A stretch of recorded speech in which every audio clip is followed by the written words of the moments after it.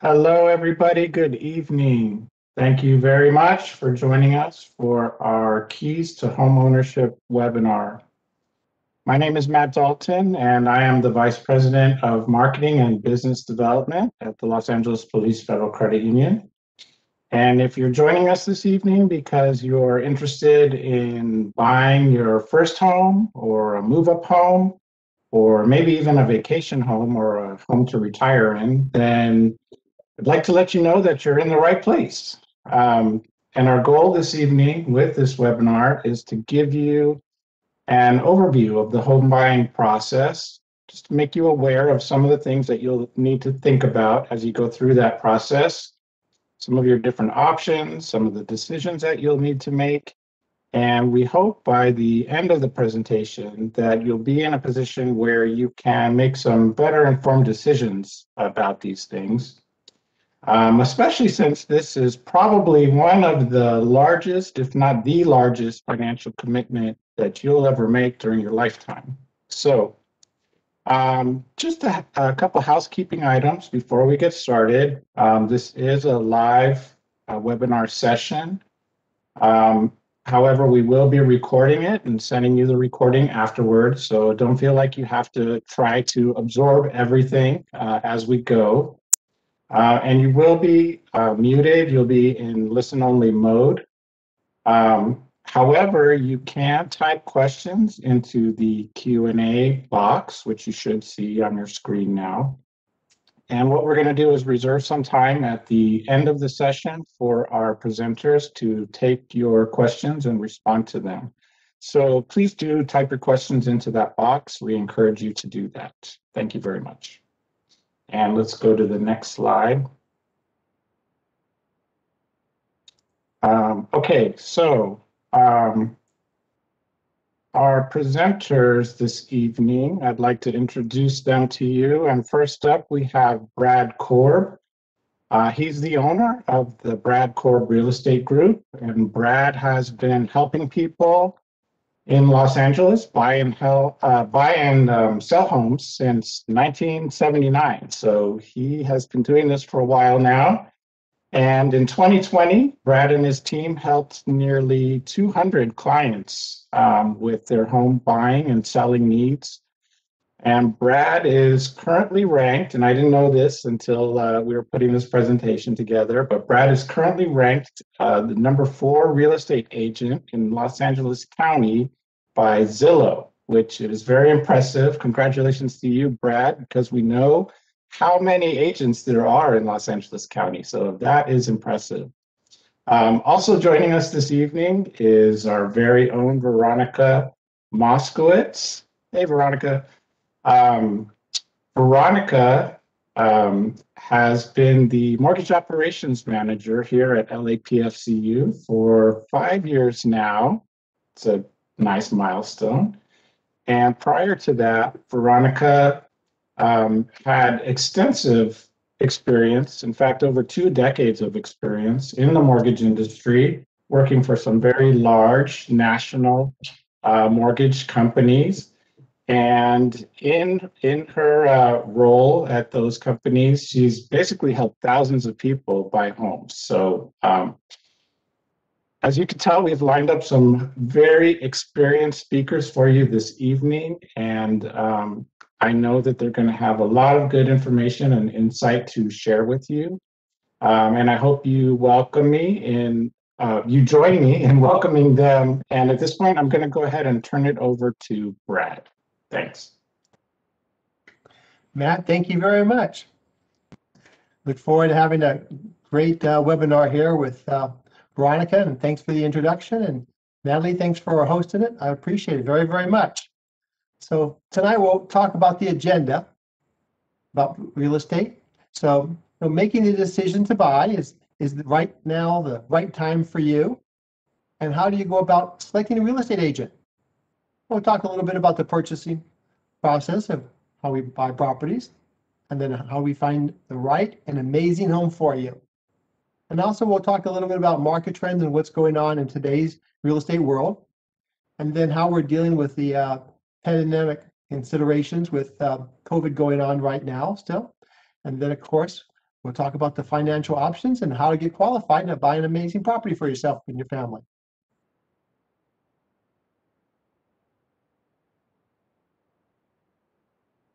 First, we'll talk about, making the decision to buy. You're renting now. What's the benefits of renting compared to the benefits of buying? Basically you have a steady income that's coming in that you're getting from your job and that you can use for making a down payment and purchasing a home. The interest rates are at super historic lows, which Veronica will talk about here in a little bit, but they are incredible. And the prices have been very reasonable. They've ticked up a little bit since last year, when the interest rates before COVID were about 1% to 1.5% higher. So now you actually have more buying power.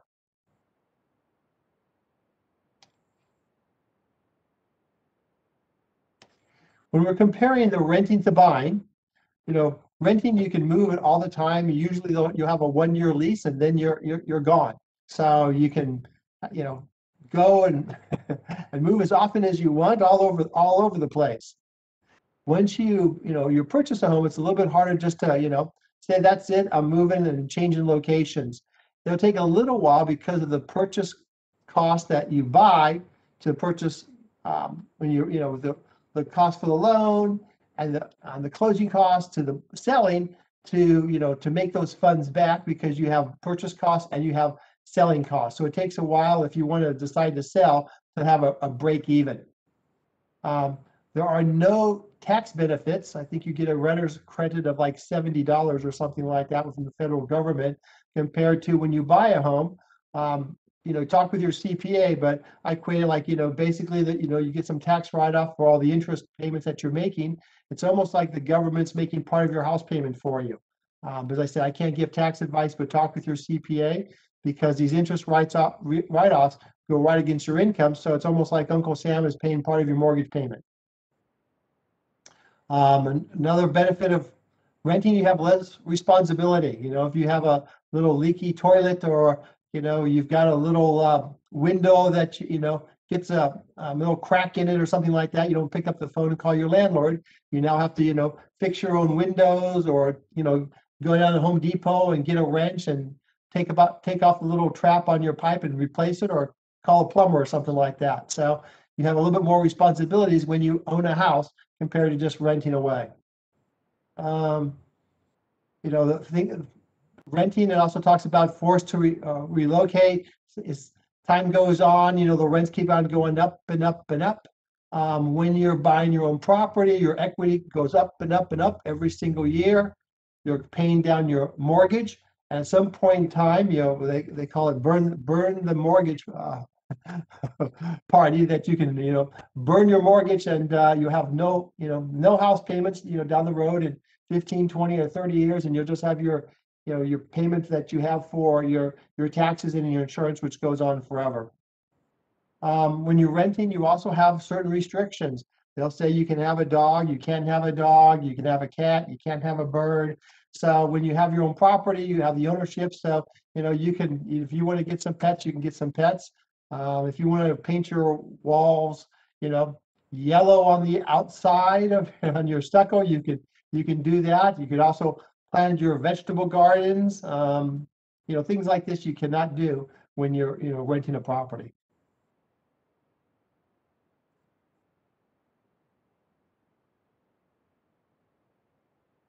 And this just talks about the steady income you need to have. When you qualify for a loan, unless you're paying cash, you'll have to have some sort of cash flow from a job or from income properties. As I said, Veronica can talk a little bit more about that when she talks about the mortgage size. But they're looking for a regular paycheck, that you're getting paychecks, your W-2s, W-9, depending on how you're getting paid. They want to see your cash reserves in the bank for a few months, and they want to see your seasoned down payment too.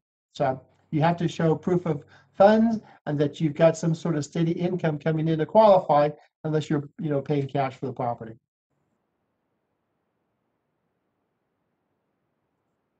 interest rates you talked about briefly before, but the great thing is, number one, if you're instead of buying a house at say 700,000 or 800,000, 500,000, whatever the number is, your payment has gone down a whole bunch from last year, like last February, BC before COVID. It's now incredibly low. Another flip to it, instead of being able to afford 500,000 last February, you can afford now, maybe 600, 625, depending on, what the interest rate is. It went up, it had a couple of bumps last month in February, but then it's trailed down a little bit in March so far. So lower payment or more buying power, your choice. As I said, Veronica can talk to you a little bit about that when her turn comes up next. How much can you afford? You should be able to afford 2.5 times your annual salary. The mortgage calculators can help you determine your income, debt, and debt to income ratio. I think on the website there's a calculator program that Veronica can point you to. And of course, the credit union, Veronica and her team are there to help you with anything you need in the way of getting qualified. We're here to help you feel very comfortable in the home buying process.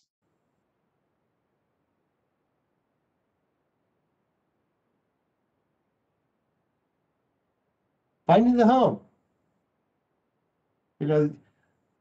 People have different kinds of wants and needs. Some people will say, I want to be out a little bit further out in Santa Clarita. I want a little bit more space at a more reasonable price. Some people will say, well, I want to live in the valley and I'd like to have a little condo. I want to be able to walk to the boulevard down Sherman Oaks and Ventura Boulevard. Some people may say, I'd like to have a house out in Lakeview Terrace or Sylmar, the little horse properties where you can get a reasonable price home and also have a little bit more land. So, you just have to, put down your wants and needs. What kind of lifestyle are you looking for? I call it the Ben Franklin close, the benefits of, having someplace local closer in, or would you like something a little bit more further out and more land, depending on what you're looking for. Make a list of the features that, important to you. Do you want to be close in? Would you rather, as I said, have more land? You don't mind commuting as much. So, what's important to you? We also suggest that you drive around the neighborhood. You can drive around the neighborhood at the mornings, the nights, the weekends, so you get a feel of, what's going on in the neighborhood. And then also you can search for homes online in certain neighborhoods, and that way you can find out, what the price points are in those neighborhoods, so we can do some comparison shopping online.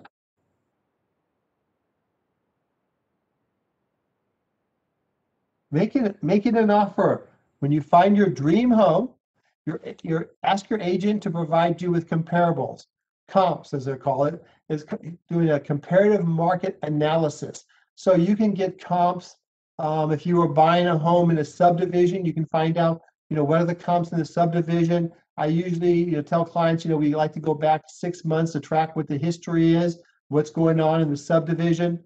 The condominium, if you're looking at condominium, you can actually track that building and see if there's been any sales. Sometimes you'll have to go back a couple of years to find sales in that exact complex. If it's a condominium, you may go out a little bit further. They'll usually run comps within a 1 mile radius within the last 6 months. If it's a 2-bedroom, they want to pull a 2-bedroom, and they'll find similar type properties and ages. Like as I said, if we're looking at something north of Ventura Boulevard, we wouldn't comp it to something south of Ventura Boulevard. Some of the homes aren't really trackish. Like if you're buying a house, let's just say out in Granada Hills, some of them are not really tracks. I mean, they've been there since the 50s and 60s. So they'll usually will pull like a range of maybe like a half mile to a mile. They'll go within the last 6 months, and they'll pull 75 to 125% of the square footage to give you an idea what's going on in the neighborhood. The only thing I will say is the comps that we are selling today seems like at the market now with the super low inventory and super low interest rates. Some of the properties that we're selling now are creating the new comps, which means it may be a little bit higher than the last comp in there, because the prices have gone up. Last year, the houses went up approximately 15%. So we figure the house will have some appreciation this year. We don't think it's going to be quite as much with the interest rates going up a little bit. They're slowing down the, they're trying to slow down the appreciation. You need to get pre-approved before you go shopping. If you find your dream home, you don't want to be scrambling and trying to reach Veronica and her team to get a pre-approval. And it'll take you 3, 4, 5 days to get all your paperwork together. And by that time, your dream home could be gone. So get all your paperwork together, get your pre-approval so that when you're looking at properties, you are ready to go. Basically, when we're talking about making an offer too low, which is too high, that's a conversation you can have with your agent. If you're saying, well, I want to, my dad tells me write 10% off anything that's on the market, you might not even get a counter, because in this high moving market, things are selling a little bit below list, at list, and sometimes above list. So it's important to have a conversation with your real estate agent, on this specific type property, what's going on with it. Also, that agent can reach out to the listing agent and try to get some information from do they have any offers? Does it look like it's going above list price? So I always encourage, the team members here to reach out to the other agent and see what's going on and get a feel of what the agents are looking for in the way of offers. And it just, with the market the way it is, you may have to make offers on multiple properties before you get one. I just tell clients, hopefully you'll get the house that you want, but you may not get your first house, your dream house as you put it. You might have to make offers on 3, 4, 5 properties. Some of the competition now, they're getting funds from like mom, dad, uncle, sister, so that virtually they can pay cash for it. Not that they're paying cash and paying cash forever, but they're paying cash to make their offer stronger, that they can take away the loan contingency and appraisal contingency. And sometimes they're even taking out the physical inspections, which I don't recommend. We always want to know what's going on with the property, and for your protection, you should have some sort of clause in there for appraisal and for the loan approval. You need to ask yourself the following questions: how much do you love the house? And then, how much can you afford? Sometimes clients get, a little carried away when they get into bid wars. We want you to feel 100% comfortable that the price you're going to pay for the home, that you're comfortable with the monthly payments, and going forward for the next, 5 years, 10 years, 20 years, or however long you anticipate being in the property. And of course, your agent can help you, decide, about what's, right for you, offer-wise. You're confident to help you get the home at the best price and the best terms. But in the reality of today's market, it is very competitive out there.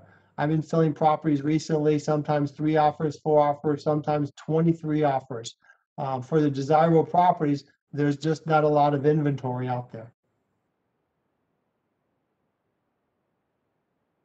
The purchase process. You finally get your house accepted and you go to escrow. Yay! I'm happy, Veronica's happy. So now comes the fun part. Within 3 business days, you need to get your deposit wired into escrow. So that'll be your, the 3% deposit. Usually that's what's standard in today's offer. Sometimes if you're willing to and your agent suggests it, you can even make a larger deposits to, become stronger in the very beginning with multiple bids. I've had the agents here sometimes, if there's something, let's say 500,000, they might do a $50,000 deposit or something like that. It's all, refundable, subject to your physical inspection and all those things, but you can make your deposit stronger if you'd like to. Once your offer is accepted, it's usually they open escrow within 1 to 2 business days. They will send you escrow instructions. Escrow is a third neutral party. They basically take instructions from the buyer and the seller. So it's basically a place where the escrow will coordinate the closing with all the parties. They collect paperwork. They get the title report in the property, make sure the property is clear of all encumbrances. They'll send you out the title. It's called the prelim title report. It'll show you about the lot lines, from the tax assessor's maps. It'll show you what encumbrances are on it. We want to make sure everything's cleared. The only thing that will be on there will be the taxes, which go on forever. And then if the seller had a mortgage on the property, it will basically be, paid off, and then your loan will get put into first position. The sellers will also put in any other documents that will help, that will be necessary to close the property. You'll put in all your, all your funds, your deposit, and then 2 days prior to close of escrow, you'll put in the rest of the funds. All the loan docs will be signed. It'll go through the escrow back to the lender, so the lender can fund the loan and then close it. And then your insurance, which Matt, I think we'll talk about a little bit at the end, because they have insurance that's also associated with the police department, federal credit union, that they can also help you with your insurance needs. The purchase process. Basically, you'll complete all the paperwork, the escrow paperwork we talked about briefly. You'll get an estimated closing statement from Veronica. She'll tell you exactly what, here's what the escrow fees are, this is what the loan fees are, and she'll get you the estimated closing cost. We'll get a copy of the appraisal, and you will get that from Veronica. The inspection you'll usually do with your agent. That's during the time of the escrow. The time frame in the contract is 17 days. Most of the buyer's agents are cutting that down to 7 to compete with multiple bids. Talk with your agent, find out, are you having the house inspected do you have a home inspector that you're going to use, a friend of the family? Are you going to go for a couple of the agent's recommendation? You can find out how quickly can they get into the house and do the inspection. I've had inspection companies be able to go out in 2 to 3 days and get the reports to you immediately.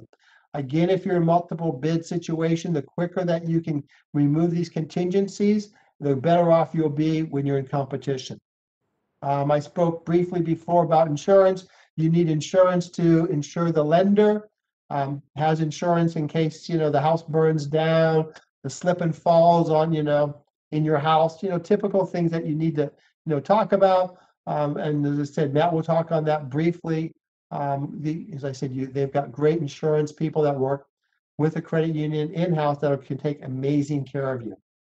The documents we talked about briefly, they are created right before the close of escrow to sign the loan docs. Usually that happens, anywhere from 7 to 5 days, 3 days prior to close of escrow. The loan docs will be signed. You'll have a signature notarized, and then they go back to the lender and they get ready to fund the loan. And then, close of escrow, you get keys and you get to move into your amazing home. Reasons for, moving up, buying a second home. We've noticed a lot of people during the COVID, we've helped them sell their condos and buy homes. People have sold their homes and bought bigger homes because now they have home offices. We've had them where the husband and wife both are working out of the dining room at different ends of the dining room table, and that's now their home office. And after a while, they've gotten a little bit tired of watching each other in the dining room table and working as a home office. So a lot of people have been buying bigger homes. A lot of the clients we've talked to now with the new COVID, their employers are saying, hey, you no longer have to come back to the office full time. We're going to do a hybrid work model where you may come into the office 1 day or 2 days a week, and they're going to let the employees work at home. So that's a brand new model that we've never had before.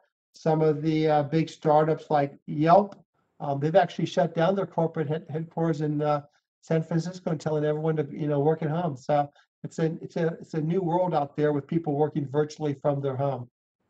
Buying a second home, I have a few rental properties. The thing that I love about rental properties, I learned a long time ago, one of my friends told me it's called wake up money. You buy a rental property and eventually that's paid off and people hand you checks. So you don't have to go to work and they just basically hand you checks every month. And at first they pay down your mortgage, and then once your mortgage is paid off, you have this great cash flow and you can use that as part of your retirement. You could use it for, your kids' education down the road. I use mine to help fund my kids' college, and then basically I still had the rental property when I was done paying for their college, so that was a great thing. And a lot of people now are just looking to buy second homes. They said, okay, well, I want a getaway because they're working at their house. So now they're saying, hey, you know what? I don't want to be here on the weekend. I'd like to have a little getaway. So we've seen a lot of clients, they're buying homes that down at the beaches, down out in the desert, up in Big Bear, Arrowhead, Ventura, Oxnard. So we're seeing a lot of secondary homes. We've also seen some people buying secondary homes out of state. Utah, Idaho. So they're using it, more as a once a, you know, once a month and going there for a 3 or 4 day extended period. They're saying, hey, at some point in time when I retire, this will be my home and I'm going to buy it now. And they use it for vacation, but not quite as frequently. Retirement home. Being near the kids, the grandkids. We've seen quite a few times when, you get your kids here and then they happen to be working for a company and they get relocated to Georgia. It's like, and then your grandkids are in Georgia. It's like, oh, it's like, do I want to see my grandkids 3 or 4 times a year and travel, or I'd rather be around and be part of the family and be able to go over there on nights and visit, go over there on the weekends, play with the grandkids and be more of a part, help them, sometimes they've helped babysit, they've helped take the kids to school. So, what part do you want to be when your kids, decide to relocate and they move to Georgia or Texas or wherever they happen to go to? I'm also, some of the times the clients have these amazing houses, but they've got homes that are, 3,000, 4,000 square feet, 4 bedrooms, 5 bedrooms. And when they retire, they say, I don't need something that big. I'm going to downsize. All I need is a 2 bedroom or a 3 bedroom. I don't, I'm happy with an 1,800 square foot house, 1,500 square foot. I don't need to maintain this big house. I'm going to downsize and get something that, this is all I need. We're also seeing people that are going to what we call active communities. There's a lot of them basically out in the desert, Palm Desert. I've got a friend of mine that lives in India. They've got, where they've got pools, you can go make jewelry, you can, play pool, you can play bridge, you can play poker, you can do all kinds of things. They've got golf tournaments, putting green tournaments, all kinds of things. They like being involved in that. There's also one in Laguna Beach. My friends that have one in Indio, they also just bought their secondary place in Laguna. They've got sailing classes over there. They've got all kinds of things. So, they find that they want to be around people that are active and doing things that their own likes and desires, shooting photography, all kinds of stuff. So there are a lot of active communities out there that you can, move to and be real active and do things and be involved in. Current market trends. What will this year's market look like, and what will happen with the interest rates? Well, we think the market's going to, and Veronica can talk about it a little bit also. We think that markets continue to go up. I don't think we're going to see the hyper price appreciation like last year. That was about 15% in our local market. We think it's going to be closer to somewhere under 5%. They've already taken the interest rates up twice last month. It was a 0.5 point rise. But I can talk a little bit but the information I got from the mortgage bankers information was basically that was a 0.5 point rise in February. It was the 6th time in the last 2 decades that it went up 0.5% in 1 month. So 6 times in the last 20 years is not a lot. The government knows, the people, from my understanding, the people that know they've got to take it up a little bit and cool off the market, because if we're going to have hyperinflation in the real estate market. So we think the market's going to go up a little bit, but under 5%. We think the interest rates will creep up a little bit. I don't think they're going to go up horrifically. Veronica can talk about that a little bit, but they need to, slow down the appreciation. They can't keep on having to go 15% every single year. So I think they're going to work on balance that. Last year, they were concerned because, DC during COVID, they keep real estate economy going. It keeps a lot of other things going. Carpenters, gardener, painter, electrician, roofers, construction people. The real estate market drives a large percentage of the economy. So they keep real estate going. They keep a lot of the other components of the economy going. So that's going on. Pandemic consideration, PEAT forms, property entry advisory disclosures. So anytime you go into a house, you have to do a PEAT form. So we just tell clients, when you go in there, wear a mask. When you go into a house, it's the agent and 2 buyers at the time. You can't have you, your husband, your daughter, your cousin all go tracing through the house at one time. By law at this point in time, it's the agent, 2 agents, 2 buyers at this time. Also, the open houses are not legal. We're telling people, they do it with appointments with the agent. We wear the mask. Most of the time, the agents will have you take off your shoes or wear booties when you're walking through the property. Also, with the safe showings, you're not supposed to turn anything on. We're telling the sellers, turn on all the light switches, open the closet doors, don't open anything. If you're going to open anything, ask for permission from your agent to ask the seller, and always wear gloves when you're going to the property. And then the gloves is, we just tell them to use it from one house. When you go to the next house, put on a new set of gloves. There's a lot of talk about virtual touring or the agent walkthrough. We have done FaceTime with the buyer's agents and walk through the property with them. Sometimes the first view, the clients feel more comfortable doing the FaceTime and the walkthrough. So agents will do that. They'll do a FaceTime walkthrough with you, or as what we just talked about just prior, that the agents can do a walkthrough, but it's only for 2 people at one time that can walk through with the agent. And now I turn it over to Veronica, the mortgage operations. Thank you very much. Take it away, Veronica. All right, let me unmute myself. So I think we're going to answer questions towards the end, so keep the questions coming. We're excited to hear from you, and we hope to answer the questions that you have that are running through your mind at this time. I'm Veronica Moskowitz. I've been in the mortgage business for over 20 years, and I'm delighted to talk to all of you tonight. And I hope that you get a greater knowledge of what we do on the loan side, and that your dream of owning a home come true. So thank you, Brad, and we love working with you. So I will start my presentation now. So these are the topics of discussion that we will be going over tonight. I am going to go over the difference between a pre-qualification letter and a pre-approval letter. We're also going to go over the 3 characteristics of getting a home loan. And there are 3 valuable things that you need to know. So it's loan to value, it's the debt to income ratio, and it's your FICO score. In tandem, the loan to value will also surface the need of mortgage insurance. I'm also going to go over some of the products that we have here at LAPFCU and the advantage of doing a loan with us. I'm just reviewing my notes over here, so I hope you don't mind. So the difference between a pre-qualification is this is really quick. We can do this within hours.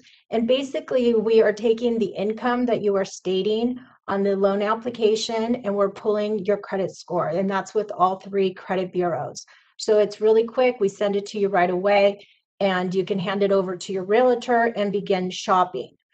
Some realtors prefer a pre-approval, and that's because the seller will ask for it. The pre-approval is a stronger commitment, and that's because we have had to ask you for all of your income documentation. So we're basically doing a full underwrite. We're asking for your pay stubs, your W-2, your tax returns, your bank statements. We are absolutely making sure that you can afford the home that you are shopping for. And so when you make an offer and you attach a pre-approval to it, it stands up to the seller and the real estate agent on the seller side more so than a pre-qualification. The downside to the pre-approval is it does take about 2 to 3 days for us to underwrite it and get back to you. And it's a lot of work on your end because you have to pull all of this documentation for us to look at. So I just wanted to let you know the difference, and so you have a greater understanding of how that works. Both letters are good for 4 months. So I would ask that you do it earlier than later so that you're ready to make your offer and have that pre-approval letter in front of you. Okay, so we're going to get into mortgage acronyms at this point in time. We're also going to talk about those 3 risk factors, characteristics that I discussed earlier. And I'm sure you've heard the acronym of PMI. It means private mortgage insurance. And also LTV means loan to value. So once you learn these acronyms, they're going to think that you're in the mortgage business. So mortgage insurance is required when you put less than 20% down. And I did a little formula here for you so that you can look at Zillow from home, and you can do these calculations on your own. And sometimes when you need us, it's 10 o'clock at night and we're not here. So you can play around with numbers and really see what amount you need to put down to buy your dream home. I'd like to add one more thing. When you do this calculation and you see the amount of money you need, that 20% or that 10%, calculate an additional, I'm going to say about $10,000 for closing costs. And that's for points, for all the fees, to start up an escrow account. So it's all inclusive. So that will help you understand that it's beyond the down payment money. It's also the closing costs. So the loan to value, you know what? Let me go backwards a little bit. Mortgage insurance, and this is something that's really important. If you don't put the 20% down and you need mortgage insurance, we do have to go through underwriting for the mortgage insurance. So it's not something that you may think you automatically get, and an insurance company is going to cover you. You actually have to qualify for mortgage insurance, and so we have those discussions. We have that uncomfortable discussion of sometimes you don't qualify, and we'll cover that with you, that the mortgage insurance company didn't approve you, and it has to do with your debt to income ratio and your FICO scores. So it is something that officially requires an approval, and we also will discuss the things like, hey, do you have 20% down, because then it avoids that third-party approval, and we can then make the loan for you. And that's actually our goal. We want you to have that home loan. So the loan to value, I again did the little calculation at the bottom. It's basically the loan amount divided by the sales price, and you can see on this sample that I put on this slide, it's at 91%. So at that point, you would need mortgage insurance.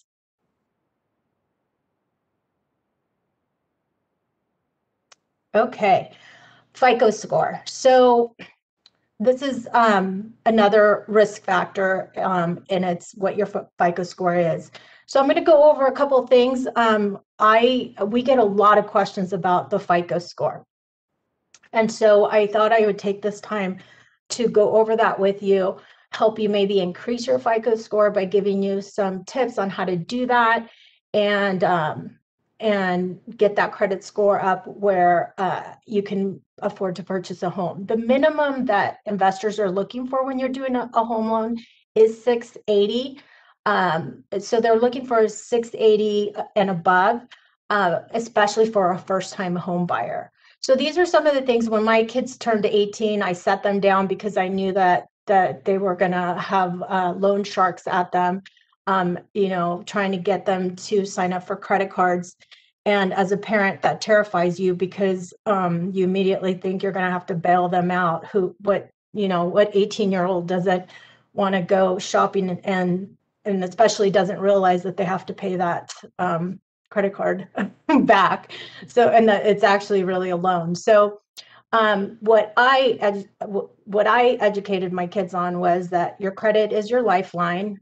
It'll take you through life and buying cars, homes, emergency money. So it's everything. A high FICO score is everything. So basically, you need to pay your bills on time. And how I like to express ways to do this is to set up minimum payments, and it could be about $25, maybe the minimum payment on a credit card. And this way you can just ensure that every month it's going to be paid in full.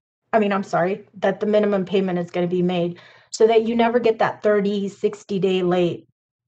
And then you can always pay off the credit card later, but at least and you feel comfortable that your credit card is being paid on time. Don't max out the credit cards. The way that FICO does that FICO score is they look to see what kind of usage you have on your credit card. So they look at the credit limit to the usage amount, and that affects your credit score. Don't take out new debt, especially while you're doing a home loan. We have had so many times where you get a new credit card and you get excited, and so you're already purchasing furniture and items like that, and then you no longer qualify for the loan. So the other recommendation that I have is don't buy a car that is going to have a high monthly payment, because sometimes that will disqualify you from being able to afford the mortgage payment. And we've had a couple of those recently where you get so excited to buy a car right out of the academy, and then your car payment is $800 and you no longer can afford to purchase a home because the payment is so high, and we have to use that to calculate your debt to income. The other recommendation that I have is to keep your oldest credit card open. The other way that FICO score analyzes you is how long you've been a credit user. So it gives them an indicator on what kind of credit user you are, how long you've had it, are you responsible? So even though you may not like that credit card anymore, keep it open, maybe buy one thing a year on it so that you keep it active, but don't close it up, because that is the start of your credit.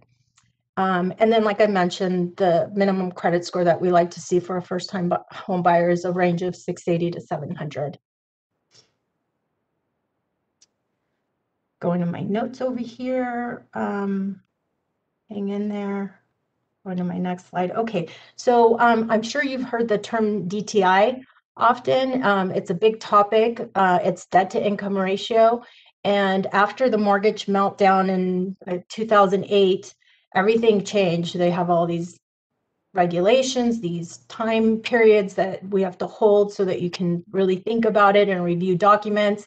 And we also have to show that you have the ability to repay this loan. So I did a little calculation here for you to let you know how this works. So as an underwriter of a mortgage loan, we have to look at your 2-year history. So we look backwards 2 years. We want to see that you've been working for 2 years, that you have steady income for 2 years, that there's that responsibility of keeping the job. And then we also have to look 3 years forward. I know you're thinking, well, you have no idea what tomorrow brings. But as a mortgage lender, we need to do the best that we can to forecast what the next 3 years is going to look like. So debt to income ratio calculations are really, really important. We like to see anything between 45 to 50% is the range for debt to income ratio. And that's your income to your monthly debt. And that's where I talked about that minimum payment. Not what you pay, the 200, you triple, you quadruple your payments. It's that minimum amount that's due. So here's how we do the calculation. So say that your monthly debt is $1,000, and that doesn't include utilities. So basically all we can see on our end is the credit report. So anything that you had to qualify and that would show on your credit report is what we look at. So we add all your minimum payments that you make a month. Then we take what your mortgage payment will be. So in this case, it's $3,800, and that includes principal, interest, your hazard insurance, property taxes. If you buy a condo, we include homeowners association dues. And then again, if you didn't put 20% down, then we include the PMI payment. So total all of that, and then add the 3,800 to that, so that we're looking at 4,800 of monthly debt that you're paying. And then your income is 10,000, and that's pre-tax. We don't worry about, you know, what your deductions are or anything like that. So we gross your monthly income. And so there it goes. The 4,800 divided by 10,000 equals 48% debt to income ratio. So you would qualify. Now, that's an interesting term, that you would qualify. That's not the only thing we look at. So you need to have a good FICO score. And so we take all of that into consideration to see if we can give you the loan. Now, one more thing that I want to bring up about debt to income ratio, it can change. So if the market, like COVID, brought, you know, a lot of uncertainty, and people were being furloughed, they were being put on loan deferments, people had to close their businesses. So it could be 50% one day, and then we have to reduce it to 48, maybe 45%, because we don't know what's going to happen. And so that's why I provided that range, because it can change based on the market conditions. But if you do this little calculation at home, it gives you an idea what your debt to income ratio is. If you're really good at that calculation, call me. We're always looking to hire processors. Okay, so now I'd like to talk about the products that we have at LAPFCU. So we do primary residence, we do second homes, we do investment properties, and believe it or not, we do them in all 50 states. So we have a lot of interest in Idaho. People are moving to Nashville, Florida, Utah, and more than ever, we've been doing out-of-state loans. So we are very good at it. We do fixed rate, we do adjustable interest rates as well. And then I laid out what the loan balances are for this year: the conforming, the high balance, the jumbo, and those are the amounts. And we also do home equity lines of credit here. They're great when, you know, like Brad mentioned, you start gaining equity in your home and you want to build a pool, you want to do home improvements, you want to send your kids to college. We go up to 80% loan to value on those type of products. What is the advantage of doing a loan with us? I'd like to think that there's lots of advantages. You're able to do your loan here. It's serviced here. We are not, we don't sell our loans offshore, and you talk to a different person multiple times. Your loan is being transferred for the life of the loan. It stays here with us. So that's always really nice. You talk to the same people. I manage both departments. I manage the mortgage origination team as well as the servicing team. So if you have any issues, you call us, and we're able to rectify any of your concerns. The other thing is we have our proprietary programs, and those are we have loans that you can put 10% down with no mortgage insurance. They are hybrid ARMs, and hybrid ARMs mean they're fixed for the beginning for 5 years, and then after 5 years they begin to adjust every year. But how exciting that you only have to put 10% down and you don't have mortgage insurance. That's quite a savings. So we're happy to talk to you about that program if you're interested. We also do a 3% down payment loan, and that's not FHA. It's actually a conventional loan. The beauty about that is you don't have the life of the loan mortgage insurance. So if you were to do that 3% down that FHA has, you have to pay for mortgage insurance the entire term, which is 30 years. You can't cancel it. They changed that, I think, about 3 years ago. So it can be costly, and who wants to pay mortgage insurance for 30 years? So this Fannie Mae program is 3% down. It does have mortgage insurance, but the term of it is 7 years, or when your loan to value is at 80%, whichever comes first. So that's an exciting product that we have. We also have no cost loans, so you can select a slight higher interest rate and get a rebate to pay towards your closing costs. And you can lock with us at any time after you've applied. We do not lock loans that do not have a property address. You have to have a property address.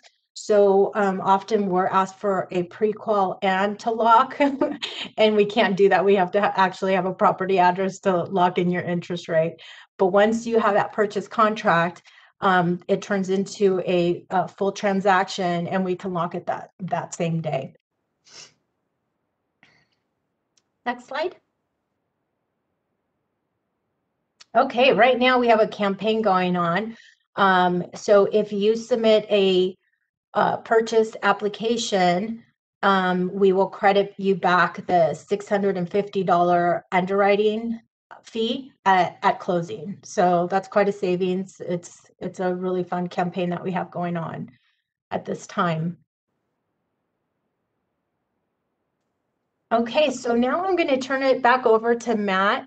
And I truly want to thank you for giving me time to talk to you today. I really hope that you learned something, and that you get closer to purchasing a home sometime soon. And please reach out to me or my team for any questions or additional training that you would like to go through. Hey, thank you, Veronica. That was a lot of really good information too. Thanks very much for that. No problem. So I'm just going to touch upon a couple important things briefly, and then we're going to head into our Q&A session. It looks like we may go a little bit over our time limit here. So if there are some of you who would just like to stay on with us while we go through the Q&A, we'd appreciate that. And of course, if you do have other time commitments, we completely understand. So here we're going to talk for a minute about our Home Advantage program. This is a program that is exclusive to you as an LAPFCU member. And the reason I want to bring this up is can help you save time and money.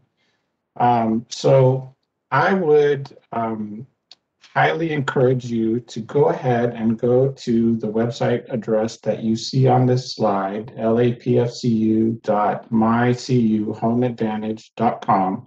And you can also navigate to that through our LAPFCU website. But go ahead and go there, enroll in the program. And when you do, you're going to get access to some very important things that could be very helpful to you. You'll be able to use some very powerful property search tools. And also you'll have some powerful research tools that'll help you research neighborhoods that you're interested in. You can also set up alerts so that if there's a property that matches your search criteria that comes onto the market, you'll be the first to know. So that is extremely helpful when you're in a competitive market environment. Also, you're going to get access to a network of real estate agents, and these are agents who have been pre-screened by the Home Advantage program folks, and also who specialize in working with our LAPFCU members. So these are people who understand the unique needs of the law enforcement family that we serve. And as an added bonus, when you do work with one of the agents in that network, you're going to get a substantial cash reward for doing that. You can go to the Home Advantage website that I mentioned to find out how much that reward is going to be. They'll help you with the calculations for that.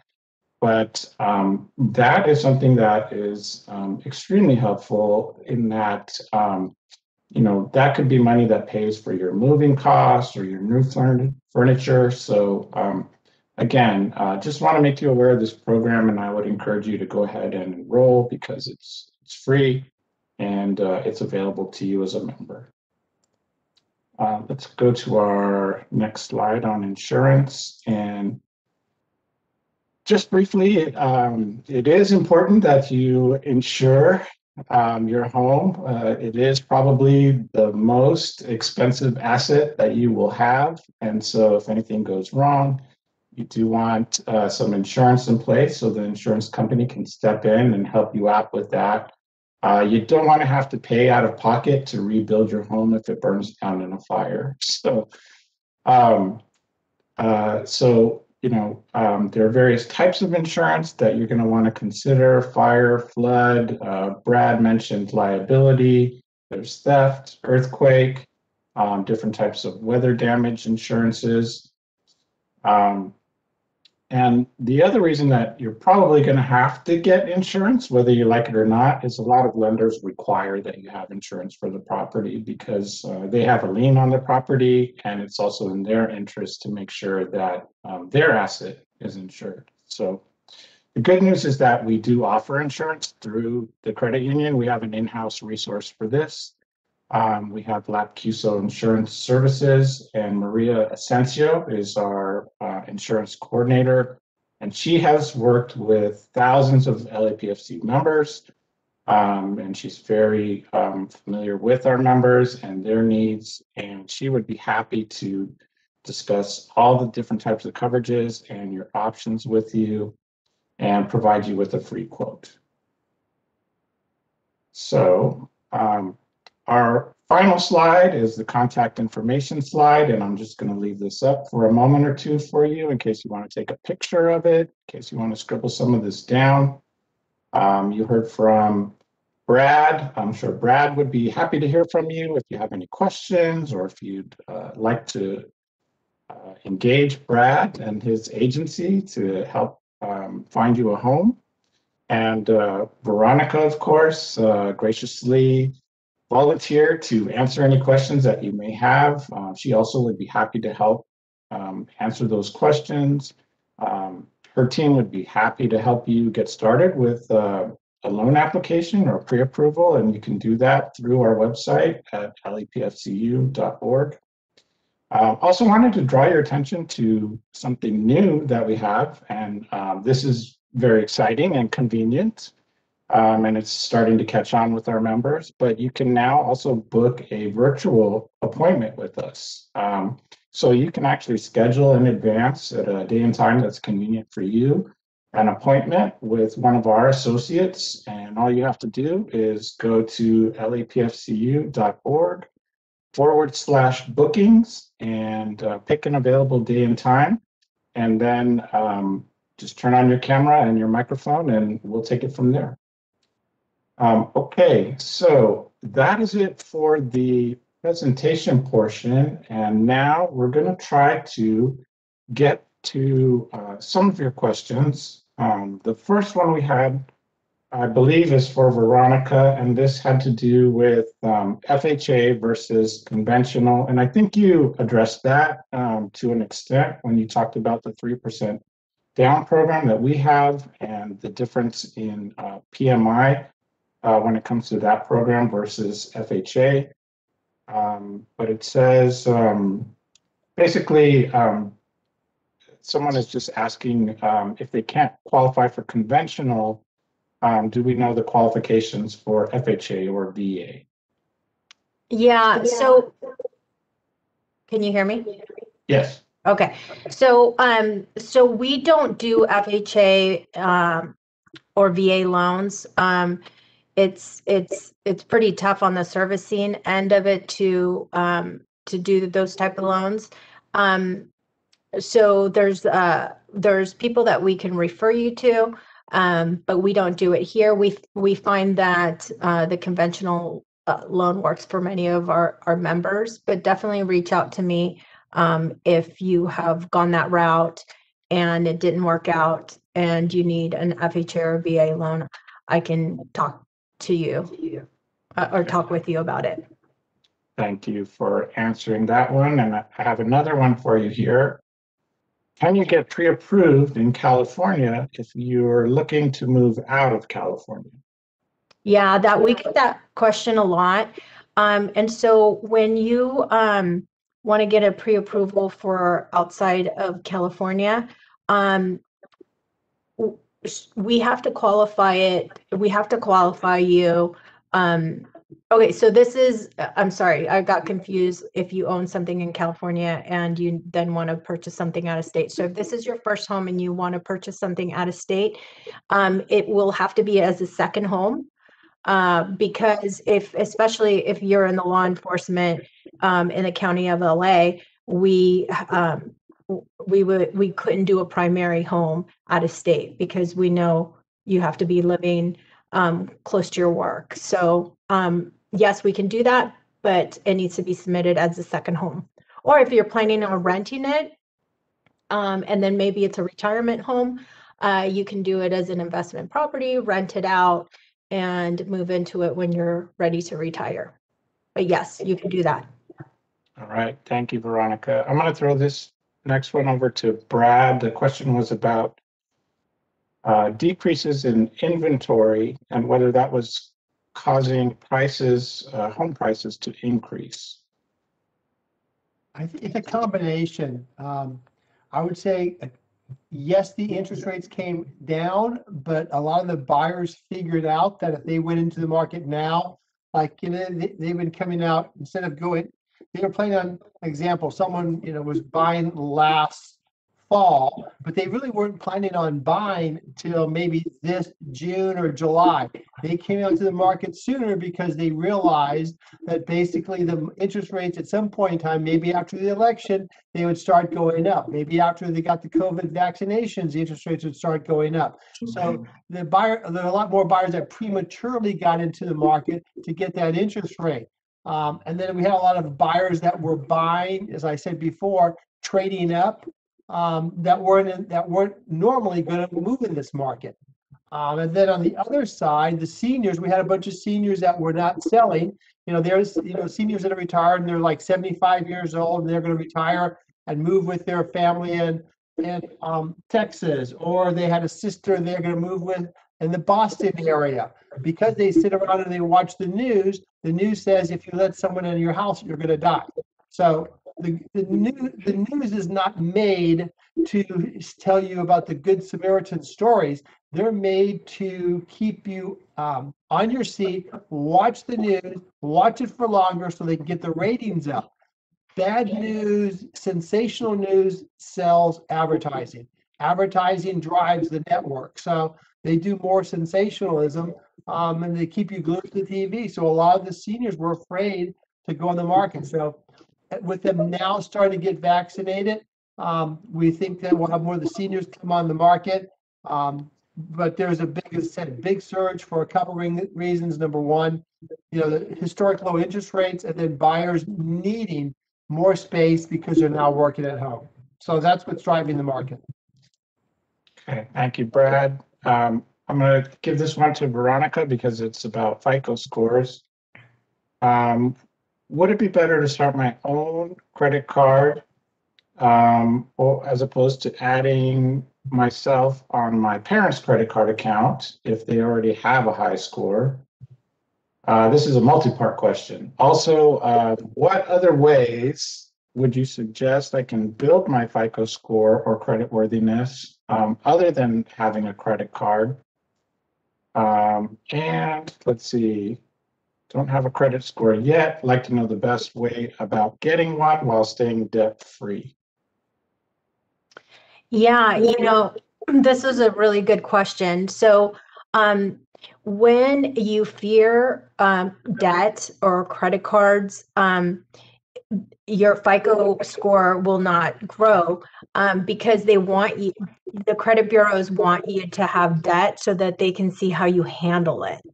So this all goes into the formula of, okay, they're credit users because they're not afraid of it. They know they're responsible. They know how to pay it, and they're not out buying things like crazy.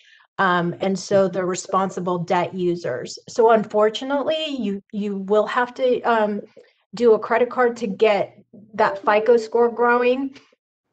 What I would do is, if you're a new, maybe you're a new debt user, right? I would max the credit line. And so you can call the credit card companies and ask for a $500 credit line and no more than that. So it makes you feel safe and you begin using it, paying it off every month, or just being diligent about it. And that's and then you have to have a good amount of time with that credit card. And when you start feeling comfortable, you don't have to have a bunch of credit cards. You don't have to have 4 or 5 to do that. Just one credit card will begin building your FICO score. But if you're not comfortable with a huge credit line, then that's where I would max the credit line to $500, $1,000, and begin using it, paying it, and you're going to be amazed how your FICO score begins to grow. Other ways that you can use it is if you rent and you have utilities, you can report your utilities. The one negative thing about that is sometimes you may have roommates and they don't pay the utilities. And so, or, you have a combo of you and your roommate on that utility. Be really careful with that. Like I told my kids, I said, it's your lifeline and you share it. You start co-signing for cars and credit cards and all of that. You no longer control your lifeline. And so it's really important to be able to own it and manage it, and it's all you. Now, your second question, you asked about, should I go on my parents, and then you immediately get their credit score? It doesn't work that way. They can get the credit card and add you as a user, but you won't have the benefit of their FICO score. You just have the benefit of you using the credit card, and I kind of like that, especially if they make the payment. Okay, let's see. We have quite a few questions coming in, so we probably are going to go over our allotted time, just so folks are aware. And also, we may not get to everybody's questions just because there are so many of them, though we will do our best. Our next question has to do with PMI, and is PMI required for the life of the loan or only until you reach 20% of the loan being paid off? So if you do an FHA loan, it is now changed where it's the life of the loan. You can't get out of it. It doesn't matter if you own 80% of the home in equity. It's the entire life of it. They basically did that because of all the losses that they took during the mortgage meltdown. And so it was their way of recouping. For a conventional loan, it's about 7 years. If prices increase double within 4 years, you can ask your servicer to remove the mortgage insurance. And what we do is we order an appraisal. And if you've had it for 2 years and reached the 80% mark, then we can review to remove it. Okay, we have another question here. Can you participate in a first-time homebuyer program and take advantage of a VA loan at the same time? The first time, I'm not sure I understand the question. It's for the same home? Yeah, it almost sounds like they're asking if you can participate in 2 loans at once. And I believe I think I know the answer to that, but I'll let you answer. Yeah, I mean, I think it's a first-time home buyer program. So you can't own any other properties. You can only own one. And I'm not well versed in veteran loans, VA loans. So I'm not so sure about the qualifications for that, but I know for the first-time home buyer program with Fannie Mae, you have to be a first-time home buyer to put 3% down. Okay. Here's a question about FICO scores. When you're looking at the FICO score, are you looking at the average of a couple, if a couple applies jointly, or are you looking at the separate FICO scores for each person individually? Yeah, this comes up quite often, so it's a great question. So we pull from all three bureaus. It's Equifax, Experian, and TransUnion for each of our borrower. And when you're qualifying for a mortgage loan, you have to take the middle score. And unfortunately, we have to take the lower of the two. So some of our members get upset about that. I'm sure it causes some arguments in the home. Like, why is your FICO score this and we had to use yours? But that's the way all lenders qualify a borrower. It's the middle score and the lower of the two. Okay. Here's kind of an interesting question. If you own a property and then you sell that property, how long do you have to wait before you're once again considered a first-time home buyer? Or are you just never considered a first-time home buyer ever again? No, actually, so let me look at the guidelines because it's either 2 years or 3 years before you can be reconsidered a first-time home buyer. And let me see if I can quickly see that. It's one of the two. It's either 2 or 3 years, and you can be considered a first-time home buyer again. So that's nice. Good to know. I'm going to serve up a softball for Brad here. I'm in an apartment lease until November 1st. When should I meet with a realtor to look at and close on a home? I would say, in today's market, it might take you a month or two to find something. So I would say if you give yourself a month or two to find something and then a month or two to close escrow, and then if you want to repair the house rather than just move into it, you might want to paint it and clean it. So you could be looking at, depending on how much time you want to fix it up, I would say maybe 4 or 5 months ahead of time, start looking. Okay, thank you, Brad. I'm going to toss this one over to you too, Brad. What is the process if you're selling your current house and you want to purchase a new house? What if you can't afford the new house until you sell the current house? Great question. The challenge is, and we've done it about almost like 65% of the time to go from one house to the next house. We can, do it a couple ways. We can sell your house subject to you find the property of your choice. The hard thing is in the competitive market today, it's like I tell clients, you're going into the candy store and you say, I like this little lollipop over here, I want to buy it. Well, it's 79 cents. Okay, well, I don't have my 79 cents. When are you going to have it? Well, I don't know because I haven't got my allowance yet. When are you going to get your allowance? I don't know when I'm going to get my allowance. So if you're attempting to go in and compete with the other buyer and your property is not even in escrow, you're going to have a hard time. The next situation is actually when you're in escrow on your house and you're competing with someone else that their house, they're just coming and say, here's my money, it's in my hand, I'm buying your house. And you're saying, well, I'm buying your house, but I can't buy it until, April 15th. And in case my buyer backs out, I can buy your house. So the best way to do it is to once you actually have an offer on your house, is to make offers on a new house. We can ask for maybe a 30-day rent back that you can stay after close of escrow. We've done that before, and hopefully go into from house 1 to house 2. Worst case scenario, what we've been doing is just having clients go into basically Airbnbs, put most of their stuff in storage and go to Airbnbs for a month or two to be able to buy the house, because once your house is closed, you're no longer a contingent buyer. So that would be the three processes of attempting to do it beforehand, during, and then afterwards. Great. Thank you, Brad. Veronica, here's a question for you. I recently requested a pre-approval, but I didn't qualify. How long do I have to wait to reapply again?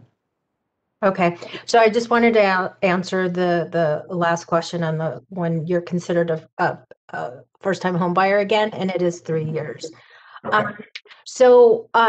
Hopefully my team did a great job in calling you and discussing what you needed to do to qualify, because I think that's great information to know what to work towards. So I don't know if you had a FICO issue, down payment funds we couldn't source, or it was a debt to income ratio. So you can reapply at any time. You can call us at any time and tell us, hey, I'm there. I achieved what you asked me to do to qualify for a loan. And so I would like to apply again and see if I qualify. So it all depends on what we asked you to work on so that you could qualify and get approved, to know how to really answer your question. And then I think because we have so many questions to go, and we're already pretty far over our time, this will be the last question, but I want everybody to know that we are capturing all of your questions and we will get back to you with answers on your questions. So the last question of the evening is it difficult to purchase a house with a partner when you are not married to them? Does pre-approval or pre-qualification work differently in that case? No, it doesn't. You can apply for a mortgage loan with your parents, your grandparents, your children. Yeah, we don't require you to be married or live in the same house. So yeah, it's pretty open. Bring somebody in with a high FICO score and and a good job, and you're good to go. Yeah. Hey, that's what I did. And then I eventually ended up marrying that person anyway. So Oh, it all worked out. Okay, so I'm going to call it just because we are pretty far over at this point. But again, we will get back to everybody that we didn't get back to as soon as possible. We did capture all of your questions. Thank you very much for your questions and your engagement this evening. And a huge thank you to Brad and Veronica. And thank you to all of our members who joined us for this presentation. Really hope you got something out of it and that it's helpful to you. And I hope that we hear from you soon. So everybody have a nice evening and take care, please. Good night. Thank you. Bye-bye. Take care.